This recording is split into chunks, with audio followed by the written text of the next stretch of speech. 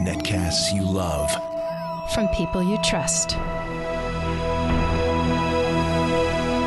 This is Twit. Hi, this is Victor from Twit, and today I will be reviewing two mobile Wi-Fi drives, the SanDisk Connect Wireless Flash Drive and the Kingston MobileLite Wireless. These two devices try to solve the same problem: lack of storage on your mobile device, like your phone or your tablets. Here's how they work. After turning on the Wi-Fi drive, connect directly to the drive through your Wi-Fi settings. Because you're connecting with an ad hoc Wi-Fi connection, you will lose your connection to the internet. Each device has their own respective app available on the iTunes App Store, Google Play, and Amazon App Store. You can also browse the drive using a browser on your computer or wireless device. Even though connecting to each device is the same, as you can see, they both have different form factors, and how you would use it would be different because of their features. So let's start with the SanDisk Connect Wireless Flash Drive. The SanDisk Connect is a USB 2 flash drive and mounts as one when you connect it to your computer. They come in capacities of 16, 32, or 64 gig, but only the 64 gig model supports exFAT formatting for large file sizes. The internal battery can last about 4 hours. The SanDisk Connect can stream to 3 devices simultaneously, and 720p video streams fine, although SD video is more reliable. One thing to keep in mind is when it's plugged into a computer, it turns off Wi-Fi and is only a flash drive. The app is actually well designed and browsing files on the drive is smooth. However, it gets quirky when you need to change your wireless settings, such as the Wi-Fi network name or if you need to add password protection. So pros for the SanDisk Connect wireless flash drive: it has a small form factor with no extra cables or connections.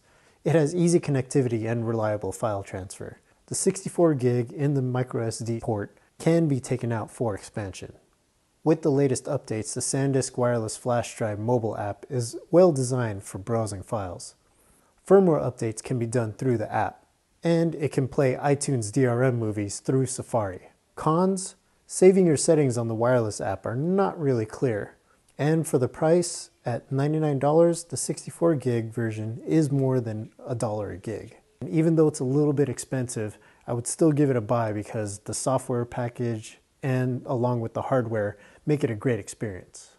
Now, the Kingston MobileLite Wireless would be in the same category as the SanDisk Connect, and it's less expensive, but it has a few caveats. For one, it is a little larger physically in size, and you have to supply your own memory. It can be an SD card or a USB drive or both. The MobileLite Wireless app allows you to navigate not only the connected drives but also your device.